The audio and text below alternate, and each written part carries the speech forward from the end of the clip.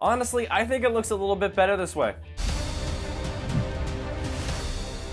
My name is Benoit, welcome to CBR News, and the Doctor Strange in the Multiverse of Madness poster has been altered slightly to avoid offending Italian audiences. I guess we wouldn't want a poster flipping us off, so it's only fair. Shared on Reddit, a poster for the upcoming film showed Benedict Cumberbatch's master of the mystic arts flashing a hand gesture known by some as the symbol for rock and roll. However, for others, it is known as the horns, which can have several different meanings depending on the country or region. In Italy and other Mediterranean countries, the gesture, with fingers angled downwards and not directed at another person, is used to ward off bad luck or the evil eye.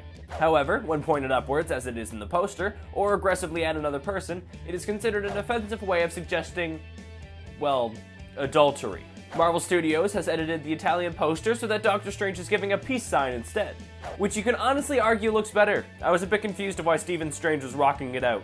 Once again, my name is Benoit, and be sure to check out CBR.com, your go-to place for comic book and superhero movie fans. Thanks for watching, and I'll catch you later.